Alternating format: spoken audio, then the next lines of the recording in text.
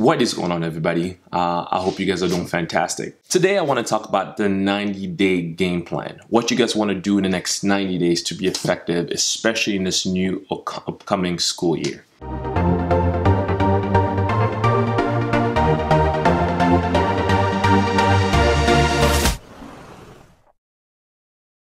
What's going on, everybody? My name is Salem, Soni, and welcome to my YouTube channel. Here I help individuals such as yourself be more motivated, discover their purpose, and understand that you are God's very best. If you're new to the channel, consider subscribing.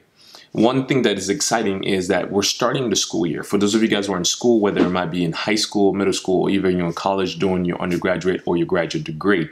And it's an exciting time because most people are going back to work, and some of the people, you just finished your summer and your vacation, you're coming back. Some of you guys already started your classes. Some of you guys are getting ready to start your classes. One thing that is vital and pivotal for this upcoming school year is that you have a plan of action of how to have a successful year. You know, there's a famous sentence that says, the people who fail to plan to fail.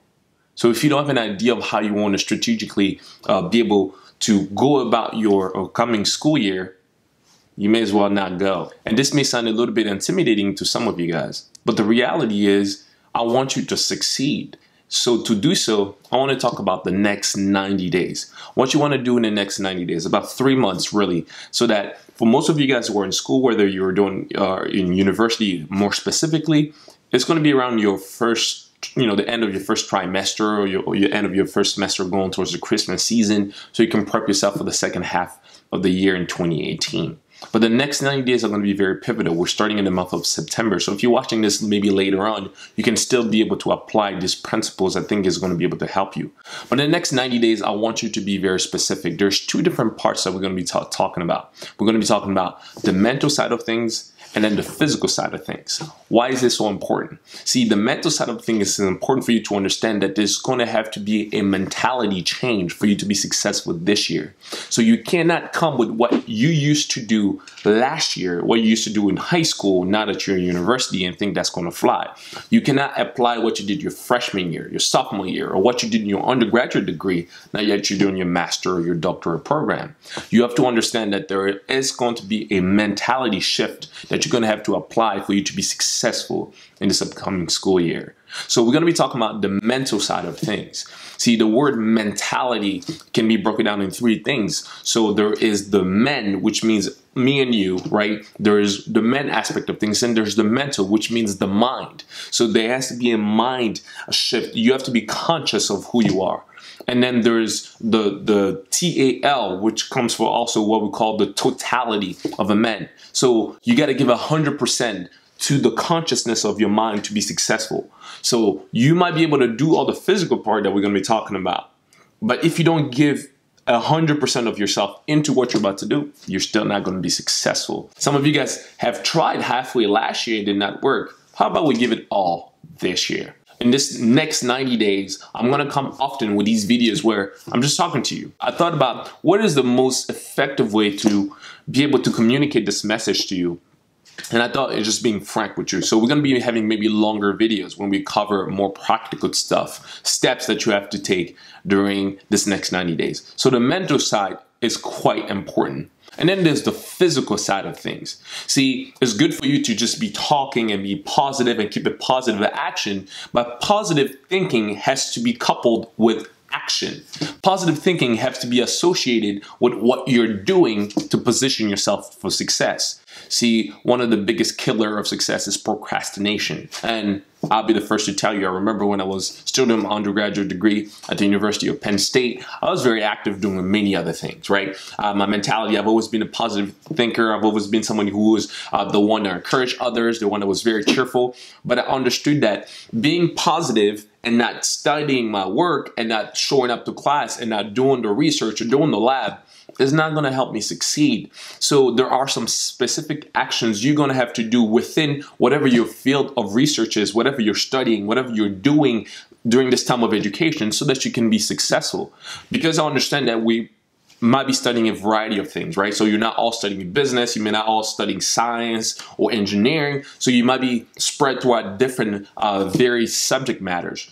So we're going to be keeping these principles a little bit broad, especially what you have to do physically. For example, one of the things I can give you today is you have to understand that there is no shortcut to success. There has to come an integrity for you when you understand that the knowledge that you're acquiring, right, the steps you have to take, is going to be in the results of the knowledge you acquire is going to be in direct reflection with the amount of work you put into acquiring that knowledge. Let me simply say this. So if you have some assignments that you have to do, homework, reading, research papers, and you give kind of like a halfway doing stuff, about 50% into it, 40% into it because you got to go party, because you just want to go hang out and chill with some friends because, you know, you deserve a break. Well, don't be surprised when your grades reflect the same result. Or maybe you might be able to say, well, Salem, listen, I've coasted for all these years. I don't know. It could be luck. I don't really believe in luck. It just could be that you've cut a break. Well, let me tell you, eventually it's going to catch up with you. So my goal is I want to teach you guys some principles on practical things you want to do that's going to help you. Like, for example, we're going to be talking about time management, which is a critical aspect that you're going to have to understand during the school year. How much time should you spending on really the things that matter? Maybe it's time to prioritize really what's important. For example, when you think about how many credits you're taking this specific year, right? How many hours you're going to be spending in class. Maybe it means that you have to specifically mirror the amount of time you're spending in class, spending outside of class, or maybe double that time depending on how you learn. So let me give you a specific example of something you can do. So for example, you're taking a class that is about 3 days a week, so Monday, Wednesday, Friday, and it's about an hour each. That lets you know that you're spending 3 hours of that course in the classroom learning from the professor or whoever is teaching you. So if that's the case, you also have to mirror the amount of time you're spending in class, outside of class, studying the material. So which means, that means 3 hours per week devoted to studying the course material of that specific class. I know this might be like, oh, this seems boring. Well, the reality is, if it was easy, everybody would do it, said Eric Thomas. And I think he's right. See, there comes a time where you're going to have to do some sacrifices, physically do some sacrifices to get to the success level that you want to. It might also means maybe sacrificing some entertainment for some time. You physically might have to give up, you know, maybe going out, partying so much, watching so much TV. Personally, I remember when I was at Penn State, from my first year, I already got rid of my TV. I haven't owned a TV in the past, 6-7 years. I haven't owned a television. I never owned a cable subscription. Why? Because I know where I'm trying to go, and I know that many of those entertainment vessels can become a distraction. And I'm not saying that watching TV is bad. I'm not saying that watching your favorite show is bad. You probably should indulge some time, relax. But I'm saying that there comes a time where you have to focus. And this next 90 days is a time for us to focus. It's a time for you to focus. I'm saying us because I want to come on this journey to help you.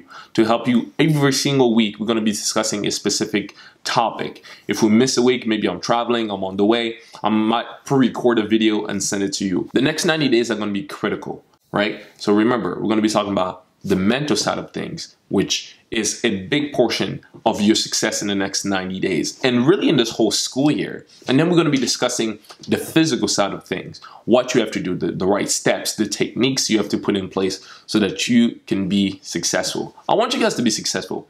I think it will be a big shame on us who have maybe passed along the way, figure out some things and don't take the time to come and share that knowledge with our brothers and sisters who are, you know, a little bit behind us or who are facing challenges that we've faced in the past. Well, if this video was helpful, make sure you subscribe because a lot of great videos are coming on the way. But if this one is helpful, share it to someone else. Leave a comment below. What are some of the things specifically you want me to discuss?